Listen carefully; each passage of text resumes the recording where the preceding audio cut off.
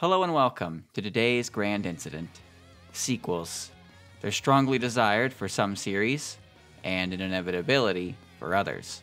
For video games, sequels often follow the same genre and style of its predecessor, but it's not like this is always the case. Sometimes a follow-up tries something new, to mixed results, oftentimes becoming something of a black sheep within the franchise. Then there are the times when a game is pretty rough around the edges, and the sequel polishes it up to the point where it becomes widely regarded as the prime entry point into the series. These are just a few examples, of course, and regardless of how you feel about sequels, I doubt many people would complain about getting more of a game they loved. At least until it releases and royally flops. Fan games aren't exempt from sequel fever, and as it happens, one of my favorite Touhou Fan Games was exposed to it. But what kind of a sequel was it? That's what I wanted to talk about today. One of the most well-known follow-ups to any Touhou Fan game to date. The game known as Koumajou Densetsu 2, Stranger's Requiem, or more commonly known in the West, Touhouvania 2. The game was released on December 30th, 2010 by Doujin Circle Frontier Asia, and is a traditional Castlevania-style game, much like the group's previous title. Only this time you play as the perfect and elegant maid, Izayoi Sakuya. Now, before I get into the game, there's a few things I want to mention. Settings and such are the same as last game, with the ability to customize life count, change controls, and adjust difficulty. This time around though, the different difficulties do more than just change the amount of damage you give and take. Hard mode now also changes elements of the stage and boss fights, with more or stronger enemies, and additional bullets to boss patterns. Once again, I'll be playing on hard mode, so everything I'll be talking about will apply there, but not necessarily to the lower difficulties. The other thing I'd like to mention is something this game is rather well known for, and that is that it's actually fully voice acted. Unfortunately, you won't really be hearing it in this video, so in its place, I thought it would be neat to introduce each character's voice actress as they appear, along with a few notable roles they've had, just in case you don't recognize the name, but do recognize the character. With all that said, time to start the game. The story begins introducing the main character, the maid of the Scarlet Devil Mansion, Izayoi Sakuya, voiced by Sawashiro Miyuki. お嬢様、ただいま戻りました。ご所望の本、買ってきましたよ。 Some notable roles include Shinku from Rose and Maiden, Asada Shino, or Sinon, from Sword Art Online, Kanbaru Suruga from Bakumonogatari, Robin from the Fire Emblem series, and Cammy from Street Fighter. Sakuya returns from an errand to find no one's home. Shortly after, she hears a voice out of nowhere, and afterwards, the origin of the voice makes its presence known. The Yokai of Boundaries, Yakumo Yukari, voiced by Endo Aya. 何か楽しいことがあったみたいじゃない？あなたのお嬢様の思いつきで。 Some notable roles include Cheryl Nome from Across F, Takara Miyuki from Lucky Star, the Sword Maiden from Goblin Slayer, and Karen from Street Fighter. Yukari ends up giving Sakuya some idea as to where her mistress is, then leaves, and Sakuya heads out to find her.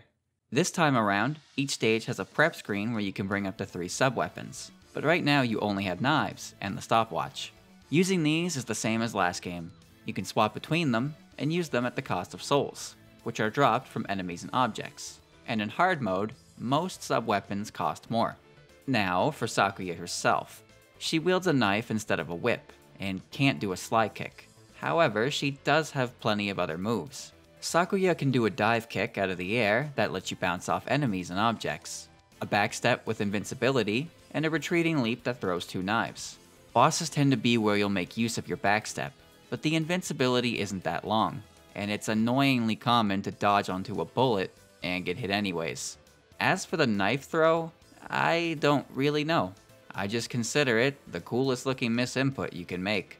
She can also aim her knife downwards in the air to hit grounded targets from higher up. Her final move is a flurry of slashes, that while weak, do hit multiple times, and are effective at breaking projectiles. You can also move while this attack is happening.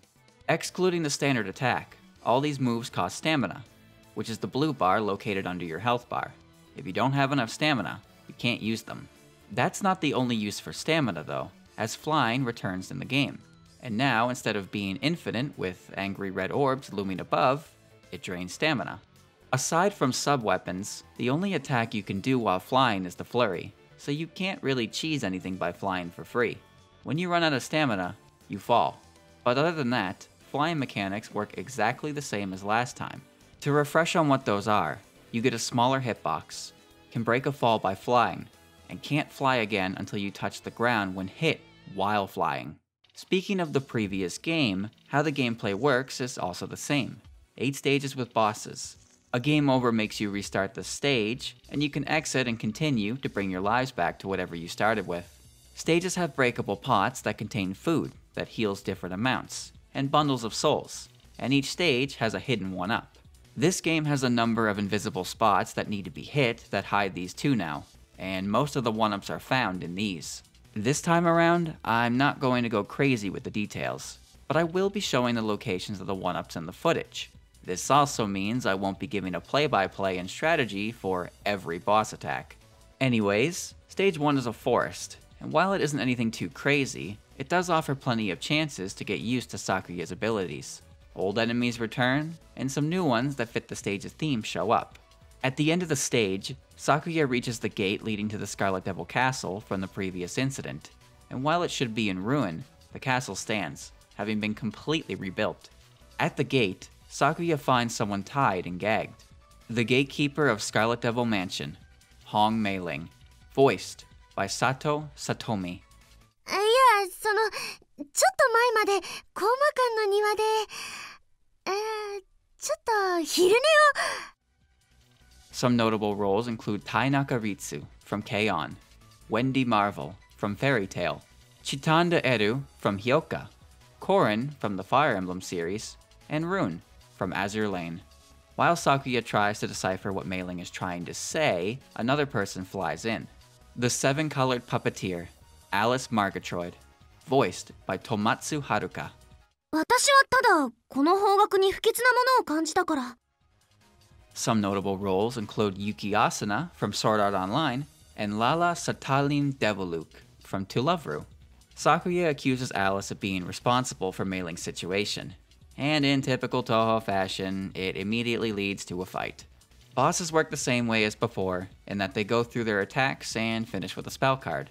Then the attack pattern loops. For Alice, it's a circle of bullets, then her spell card summons dolls that orbit around her and shoot. The dolls are easily destroyed, and bullet density in general is low. You also have a very large arena to work with.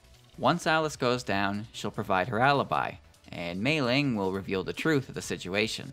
Then Mei-ling will join Sakuya as a new sub-weapon. Stage 2 takes place in the castle, because where else would it be after where that last stage ended? Now that Mei-ling is here, you'll have access to 3 different sub-weapons at a time. But I haven't even explained those yet.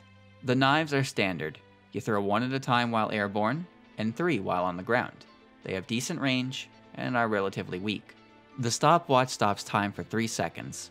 However, not everything in the game is affected by it, and all on-screen hitboxes are still considered active. Using Mei-ling has Sakuya call on her to do a rising jump kick, followed by a dive kick. There's a few more sub-weapons later, and I'll explain them as they come up. And if you're familiar with the Castlevania series, you'll probably recognize what each sub-weapon here is based on from there. Back to the stage itself, it actually has a very nice array of variety, and I mean that both in terms of level design and enemies.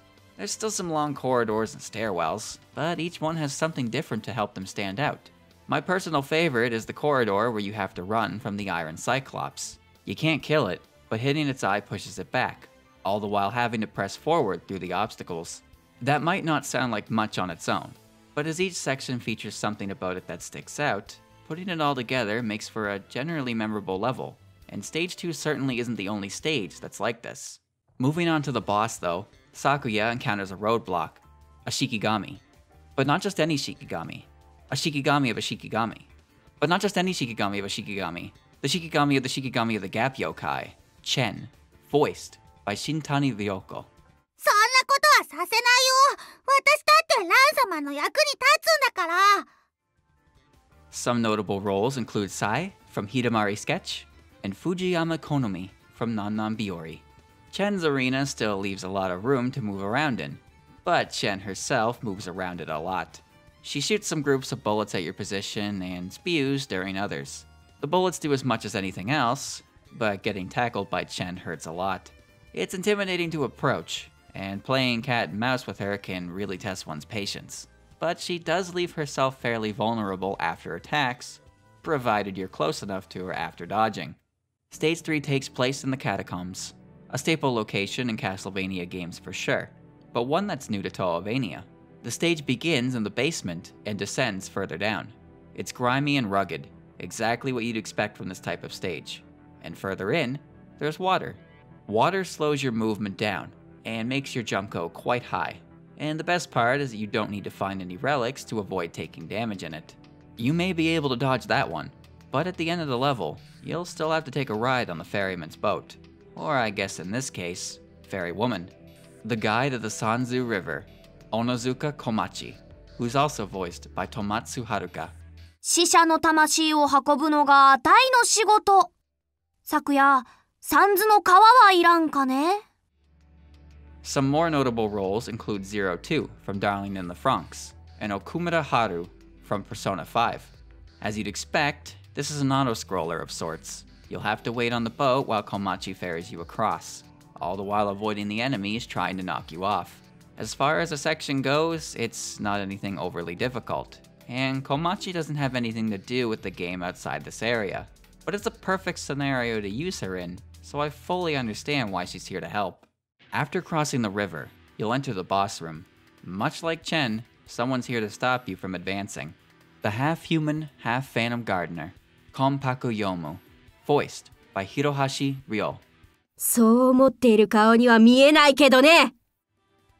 Some notable roles include Luna from Sailor Moon, Minata Minoru from My Hero Academia, Fujibayashi Kyo from Clannad, and Tails from the Sonic the Hedgehog series. Yomu slashes a lot, and bullets come out of where she slashed. She also loves to move while slashing, and the arena is a cramped cave with enough water on the ground to slow movement speed. The slashes do the most damage, and her spell card is kind of dependent on your distance from her, I think. I also don't know what affects how high she decides to fly. Yomu does have an interesting weakness though. Hitting the white orb floating around her deals more damage, and can't be hit at the same time as Yomu. Its movement is consistent, but when you hit it, it shoots out bullets, which makes things harder to dodge than they already were. Honestly, I don't really know how to fight this boss properly. The arena is cramped and the boss' weakness feels like it hurts you more than it helps. Maybe I'm just missing something here, but I didn't have nearly as much trouble with other bosses as I did against Yomu. Stage 4 is a return to the library, and this time it's much better. The library stage from the first game was a bunch of incredibly similar rooms that dragged on. Here though, not only is the level much shorter, but there's a bit more variety in the layout. Some sections require you to push bookcases out of your way to progress. Admittedly, it looks really unnatural, but I'd still consider it an upgrade. Other than that though, not much really changed. I think the main reason I appreciate this stage is because of my time with the last one. But if you didn't play the first game, I wouldn't be surprised if you thought this stage was rather weak compared to the previous 3. Well, you might still think that even if you had played it. Perhaps that's just the fate of the library level. And love it or hate it, given the scenario and characters in this game, it's an unavoidable theme. At the end of the stage, Sakuya runs into a familiar face, the unmoving great library, Patchouli Knowledge, voiced by Rikimaru Noriko. 私のスペルカードの方が綺麗。 Some notable roles include, well, actually, I'm not going to say. Why? I'll tell you when you're older. While Sakuya attempts to find out what happened to Patchouli, a rather well-known troublemaker makes herself known. The ordinary magician, Kirisami Marisa, also voiced by Shintani Ryoko. 奇遇だねって雰囲気じゃなさそうだな。 Some more notable roles include Shizuki Hitomi from Madoka Magica, and Sean Kwa from Soul Calibur 4. Sakuya thinks Marissa has something to do with Patchouli's injuries, and Marissa's response is just asking for a fight to start. Although given the nature of this series, I don't think anything she could have said would have avoided this outcome. Marissa shoots stars and lasers. Like a lot of lasers. And the lasers hurt a lot. After her flashy display, she'll pull out her spell card, Master Spark, and as she covers herself with stars, you have very little choice but to respect it. Also, it can kill you in like 3 hits. Sounds scary, I know, but it's handled pretty easily just by crouching. This might be the easiest fight to die on, as almost everything Marissa does deals massive damage. Getting close to hit her with your standard attack is also pretty difficult, so that extends the time you'll have to dodge. The biggest issue in this fight is with the third attack, where Marissa fires multiple sets of lasers at you.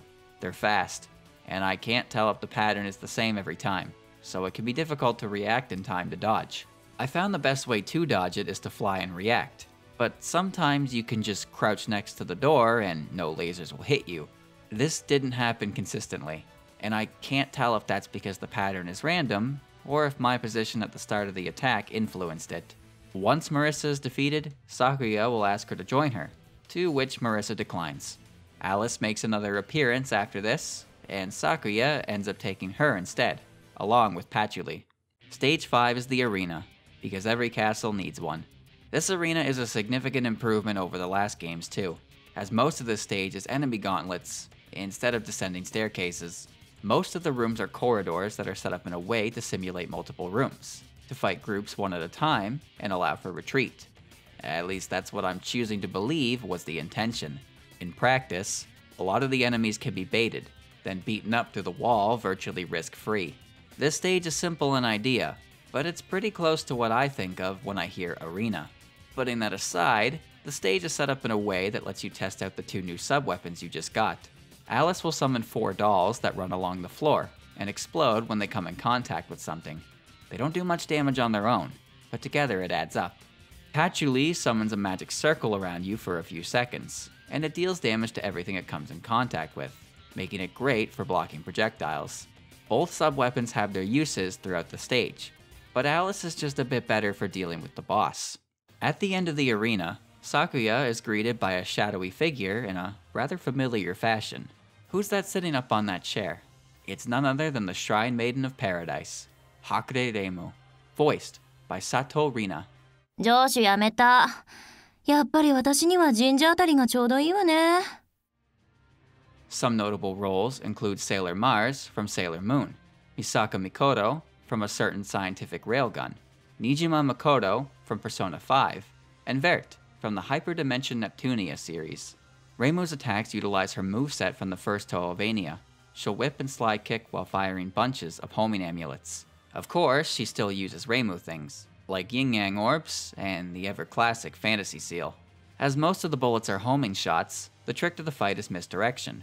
You're more likely to take damage by bumping into Reimu rather than getting hit by her bullets, although her whip and kick deal heavy damage. I really like how this fight combines both Reimu's abilities and what she had when she was the player character from the last game. It's a unique kind of Reimu fight that could only work here. My only complaint is with her slide kick. Not because it does a ton of damage, but because it does any damage at all. Certainly would have liked that last game. When Reimu is defeated, she gives up instantly, and joins Sakuya, while directing her to her next objective. Stage 6 is a clock tower.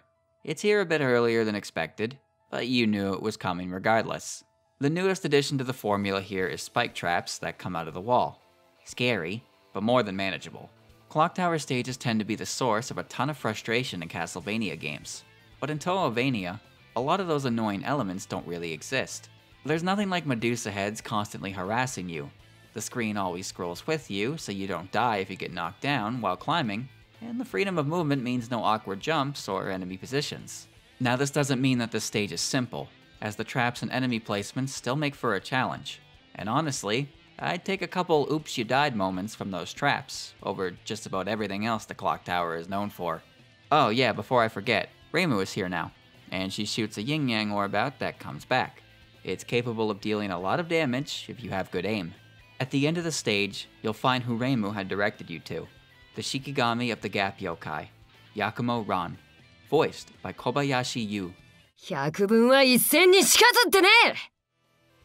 Some notable roles include Sarutobi Ayame from Gintama, Sasha Blouse from Attack on Titan, Katsuragi from the Senran Kagura series, and Lucina from the Fire Emblem series. Ran shoots at you in a way that forces you to keep a distance, and this pattern goes on for a while. When she gets to her spell card, she rushes towards you, and creates a laser ring that's safe in the middle, and it also lasts for a while. So if you're close to Ron when she summons the ring around you, it becomes difficult to dodge it at all. Also, the lasers hurt a lot. Now, having said that, this fight is arguably easier than Chen. It is entirely possible to rush Ron down and defeat her before she can even use her spell card. She doesn't move very much, and the time between attacks works against her, combined with the extra damage Reimu can get you. One of the things I like about hard mode is that you need an understanding of what a boss does and how to deal with it. As on lower difficulties, some things can just be face-tanked, and you'll win in the end regardless of how reckless you were. Ron is pretty much the only boss in hard mode that you can beat this way at least, but I feel kinda bad for her that she's outranked in difficulty by Chen. Once defeated, Ron attempts to make a last stand, and is knocked down by a new, but familiar face. The sister of the devil, Flandre Scarlet, voiced by Kanemoto Hisako. どうしたの、昨夜。私ずーっと暇だったの。ねえ、こいつ殺していい？殺していいよね。 Some notable roles include Sailor Mercury from Sailor Moon, Nakiri Erina from Food Wars, Squid Girl from Squid Girl, and Sakura from the Fire Emblem series. Flandre is looking for some excitement, and Reimu manages to convince her that coming along with Sakuya would be more fun. Stage 7 isn't a clock tower, but a tower nonetheless. This tower has a giant tree growing through it, so ascending it isn't as straightforward as the last stage. This is easily the longest stage in the game, and doesn't really have any instant death traps, although I do think some of the layouts make combat a bit awkward. Getting further up means going around where the tree is going, so some rooms have detours to get around, or dead ends. But most of these dead ends contain food or souls, making it somewhat worth your time trying other paths. Because the level is long, the opportunity for souls is plenty, so you're definitely encouraged to make use of your sub-weapons, especially the new one. Flandre is a screen nuke. Nothing can escape her lasers. There's a trope in games where boss characters that join you often lose all the power they displayed when they were the enemy. Not Flandre though. This attack is exactly what she was hitting you with in the last game. If at any point you're having trouble, Flandre will fix it for you. Good thing you aren't allowed to have her until stage 7, huh? At the top of the tower, the likely perpetrator of this incident arrives. The ghost girl in the Netherworld Tower, Sayoji Yuyuko, voiced by Shina Hekiru. 満開まであと少し。あなたたちも花が開く様をご覧になっていったら？ Some notable roles include Shono Ami from Girls in Panzer, Celestia Ludenberg from the Danganronpa series, and a young Maria Renard from Castlevania, Symphony of the Night. Yuyuko attacks with butterflies and lasers, with some of the butterflies having special properties. In fact, throughout the fight, a single red butterfly constantly follows you, and when it touches you, your health drains. This can kill you from full within a second. Any butterfly that turns red has this property to it, so this means you have to dodge everything while also staying on the move, which is pretty difficult. Or you can just ask Flandre for help, as she trivializes the entire fight.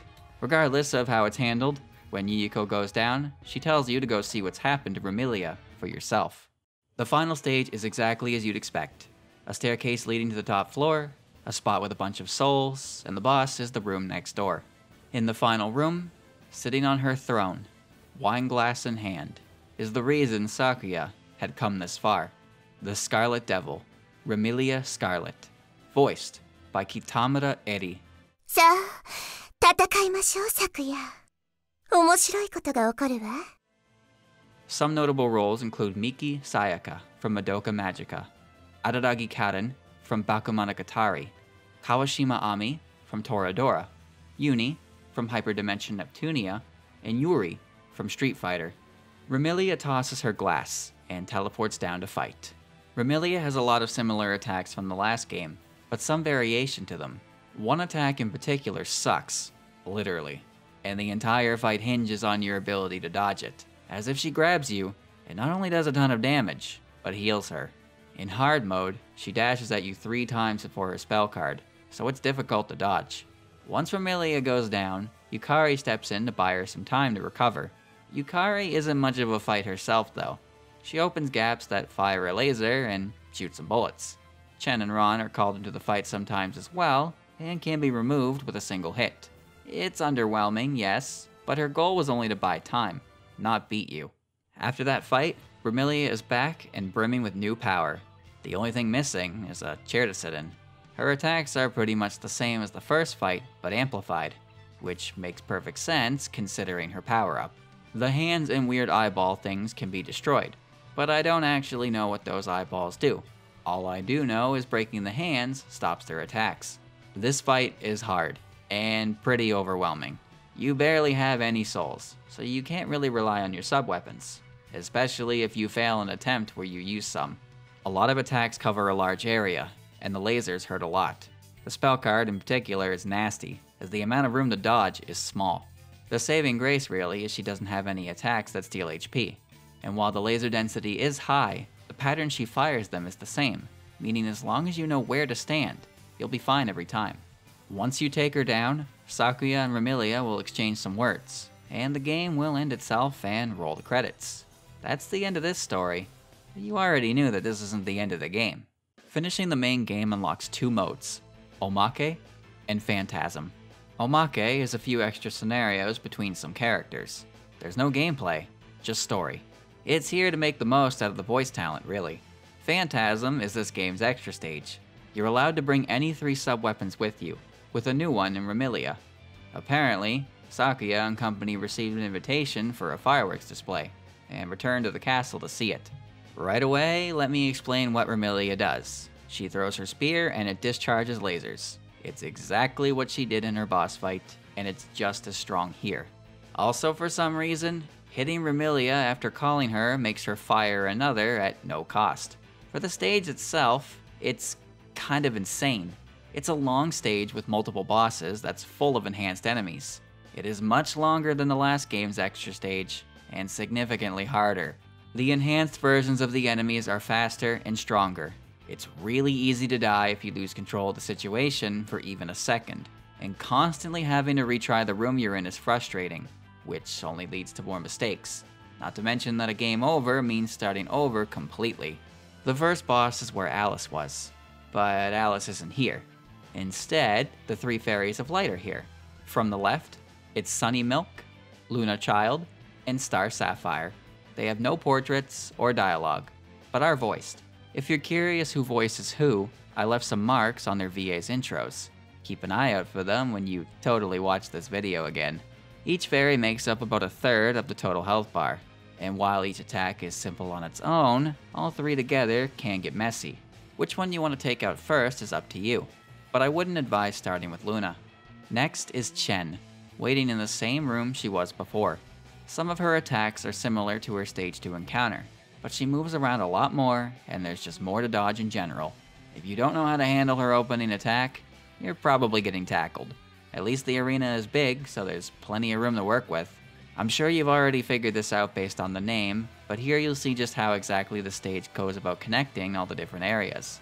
Remember that at any point you can ask Vermilia or Flandre for help, but if you really don't want to rely on them, I understand.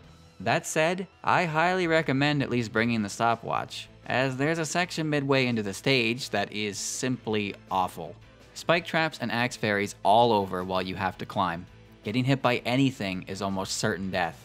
I said before that I like how Touhouvania games did clock tower stages, but this one section in the Phantasm stage is not included in that. The next boss is Ron, and while it is harder to get close this time, it's not that different overall. The arena is awkwardly shaped, I guess, but for the most part you can just wail on her until she goes down. You will be forced to deal with her laser ring at least once though. The final sections of the stage just reek of death. Climbing through all the high damage projectiles is one thing, but the Fairy Knights shred half your HP if they catch you. And go figure, there's almost always one waiting at the end of a room. Once you get through those last few areas, you'll be back to the staircase. And waiting in the throne room is, of course, Yukari. Except this time, she's prepared to take this seriously.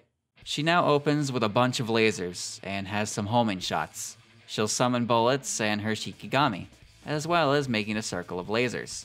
The real difficulty of this fight is the spell card. You have to dodge 4 waves of bullets, and you can't attack Yukari while it's happening. This fight is pretty hard, and has a lot of potential to go wrong. Most of Yukari's attacks deal heavy damage, and the spell card will knock you around until you figure out how to dodge it. Something I only half learned myself. I never figured out how to dodge the third wave. Reimu is very effective here, as using her at the right time will remove Chen and Ron before they can attack. Overall, Yukari isn't as bad as Flandre was, but that might be more so because you're allowed to hit Yukari more often, although this time around the stage is significantly more difficult. Once Yukari goes down, a new ending will play, and everyone will enjoy the fireworks. Touhouvania 2 is everything you could have asked for in a sequel.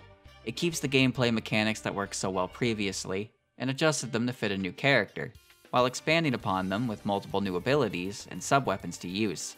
Pretty much everything that I thought the previous game could have improved on was improved on here, with less repetition in stages, plenty of new enemies, and a higher difficulty that does more than just change the damage you give and take.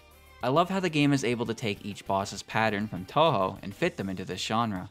I especially like the Reimu fight, as it's a combination of both Reimu's abilities from the series, as well as her abilities from the previous game. The art is once again done by Vampire Killer, and the new additions and designs for returning characters really nails the style that Castlevania is known for, all the while remaining recognizable as Touhou characters. The soundtrack is just as good as it was last time too, if not better, and while you couldn't really get a good listen to it here, the voice acting is superb. On that topic, you probably noticed that the voices of this game are professionals, and have been involved in way more stuff than just what I listed. Some of them have also provided voices in other Touhou works, so maybe you'll recognize them there too. In short, Touhouvania 2 is a perfect example of how to do a sequel. I don't even have any real complaints either. Sure, I think Ron could be harder, the library be less boring, and the Phantasm Clock Tower section didn't exist, but those are all small personal opinions.